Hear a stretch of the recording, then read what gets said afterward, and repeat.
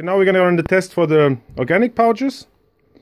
We recommend also to enter the pouch here on the conveyor and onto the conveyor belt in this direction. Always transport the pouch on the long edge. Here they have the two sidebars which keep the product in place to assure that the alignment is right. Okay, now we go through the steps how to start the machine. The test went very well. First you start the conveyor belt, which activates the ribbons. Okay.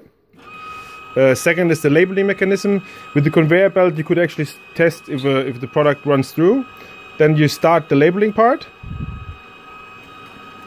Now the sensor detects the product and will shoot a label onto the product.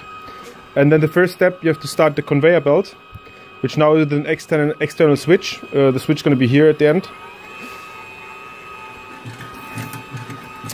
The meaning for that is the input hopper has a separate motor which runs slower than the actual machine, to make sure that there is a gap between the product. There is a gap needed to separate each product from each other, so the labeler know when to shoot the label onto the product.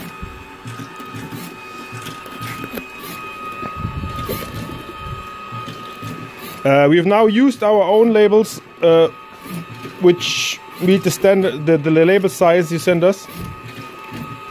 You need to make sure that the labels are on the carton core, otherwise you cannot use them for automatic production. We place the label now on the front side, but you could also put the label on the other side if you prefer. Both is perfectly fine. You can very easily adjust the position of the label very accurately. As you can see here, put two next to each other, the labeling position is exactly the same. Even if you label above each other, as you can see, there's less than a 10th millimeter tolerance.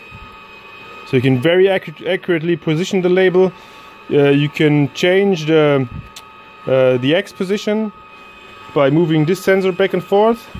You can change the Y position by just moving this, which moves the complete labeling part in the Y-axis. So you're very flexible in the positioning of the label. We just place it now in the middle so you can still see the logo. That's pretty much it.